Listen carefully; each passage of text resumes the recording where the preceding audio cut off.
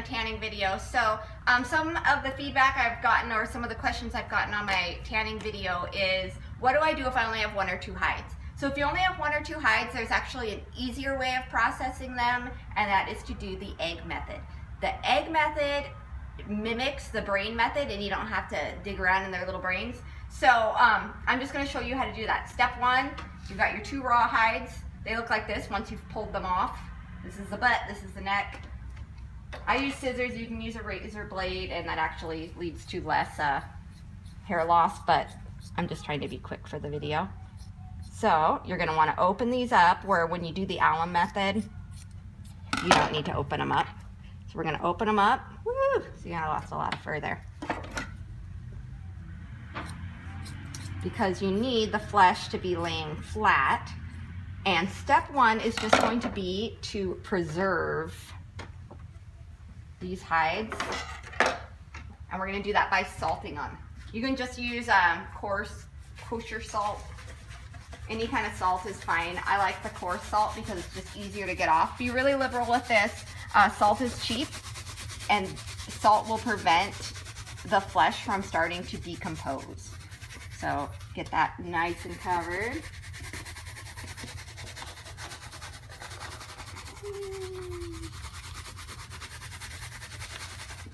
And then once I do that, I just kind of stop and then massage it in a little bit. Make sure you get the little armsies and the edges. And then once I get this massaged in, I'll actually do kind of another layer of it. Okay, I got my coarse salt all massaged in, so now I'm actually going to do a second layer with finer salt. It's just my method. You can use one kind of salt, but I just like to make sure that it is salted. And then you're going to leave these hides for 2 days. And so that is it for day 1. Bye. Bye. Okay, so it has been 48 hours. These things have been heavily salted. They're getting a little dried out, so I need to really make sure that I'm working with these now. So what some people do is they'll actually tack them down to a wood board to keep them stretched so they don't shrink up like mine have done. The only reason I don't do that is because then you have little finishing nail tack holes, and when you flesh, they're really likely to tear. So I just let them shrink up, and then I'm just going to stretch them out in the stretching process. So step 2 is to get all the salt off. I'm using a flat metal thing, and you just want to scratch your salt off. You really want to get all that salt off. Don't do this in your grass, because it will fry anything that it gets on. Okay, so if you are having a hard time working with the salt, or if your hides have gotten a little bit dried out and you're having a hard time flushing it, you can go ahead and rehydrate them in a bucket like this. It's just water. It'll don't worry about it, because you're going to wash these after the egg tan anyway, so if they get wet again, it's totally fine. So for flushing, what you want to get off is, see all this slimy fat? This is it's fat and flesh and stuff that will rot and not tan well. You want it down to the leather. So you can use any kind of a flushing tool or a flat surface or your fingernail that's going on the edges, and then you just peel it like this. So see, we've got this fat here. This all comes off. And then the leather feels kind of dry. I mean, it's got a much different feeling. Slimy, dry. So I'm just going to keep on pulling all this stuff off till I get it all off. Alright, so I've got them fleshed now. This is my yucky little fat and extra skin. I didn't do a perfect job on this one, so I'll probably keep this one for myself. Something I didn't really think about when I pulled these 2 hides is that these rabbits were about 1.5 years old. When they are over like 4 or 5 months, they get a lot harder to not only process. Taking the fur off these guys was a real bear, but they're also a lot harder, like 4 times harder to skin, or I mean to flesh, if you're going to do the hide. So if you have rabbits that are over 4 months old, really think about if the juice is worth the squeeze on those. If you've got year-old rabbits or older, if you're keeping the hides for yourself, I would say it's worth it. If you're planning to sell them, you're not going to get more than like $10 a hide if you're lucky. It's not worth it.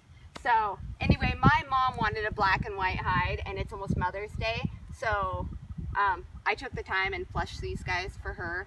I was like a 10-pound baby, so Sorry Mom, happy Mother's Day. I fleshed some hides for you. We're gonna do step 2.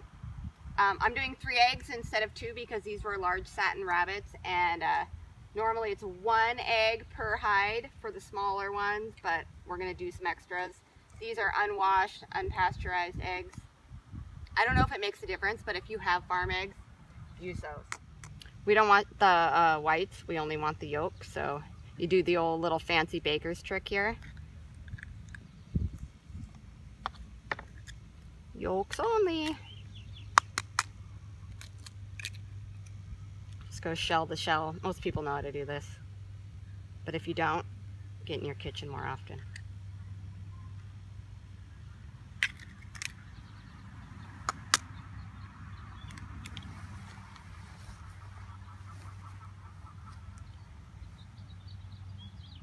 Okay, we've got the yolk of 3 eggs now. Beat those yolks up. All right, give that to the cats. Okay, all you're gonna do, you want your hides damp. There's gonna still be damp just from rinsing the salt off of them. Pour some egg on. Pour some egg on. So we're gonna go ahead and massage the yolks in.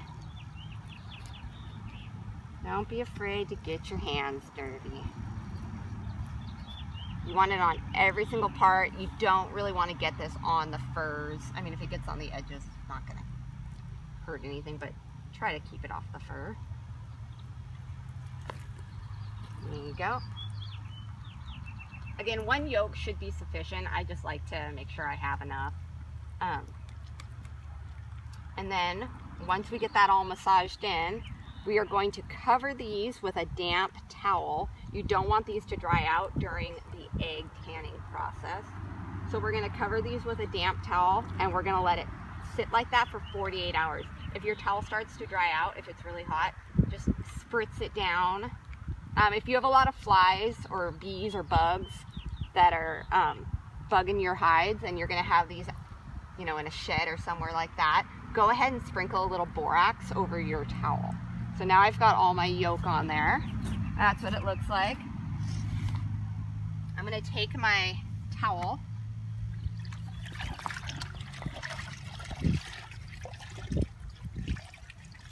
And you don't want it sopping wet, you just want it damp. Because we're not trying to wash off this yolk.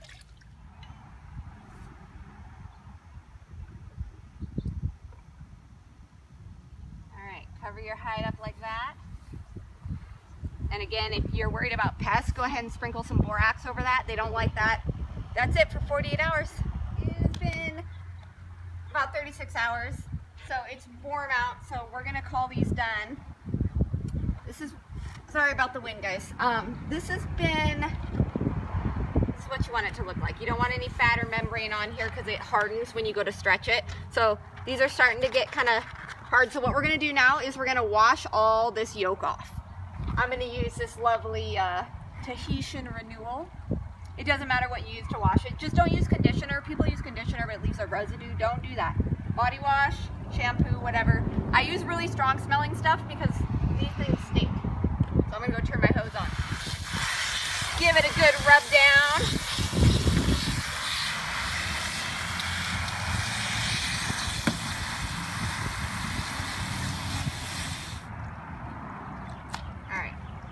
Those suckers over. We're gonna give them a scrub so these don't smell like dead rabbit when they're in your home.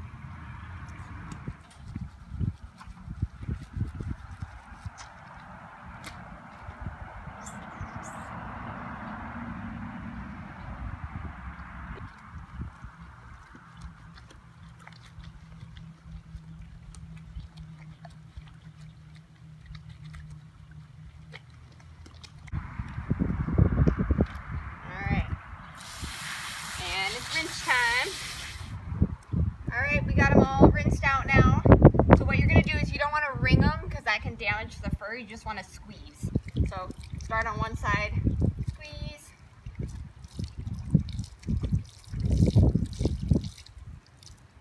You kind of want to get all the excess water out because our next step is going to be to lay them flat to dry. Right there, now we've got them laying flat to dry. So for the drying process, this is the part where you have to be really vigilant. If they get totally dried out, you're never gonna be able to stretch them without tearing them, and you're gonna have to rehydrate them and start totally over again. So we're gonna be really careful with this. Lay them first side down at first, so you can kind of, you want the hides to be cool but not totally wet, just sort of tacky. And what you're gonna do is you're gonna apply counter pressure, and don't grab too close to the edges or they're just gonna tear off. They're really fragile when they're wet. And you see how you get that white? That's when you're breaking the fibers. With hide fibers, you've got fibers basically going every which way, so you need to stretch every way to break the fibers in every direction. So right now they're still pretty wet, but I'm just gonna go along and I'm gonna start stretching these, and then a few hours from now I'll come back when it's a little bit more dry, and I'm gonna go around and I'm gonna do this again. All right, this is the last and final step. So these are pretty much dry. I've just been stretching them as I go out there every couple hours, but what you wanna do around the edges is you just wanna grab and just kind of pull out, but be really careful. The edges are what get really crunchy. So anywhere where it's white is where it's been all broken up.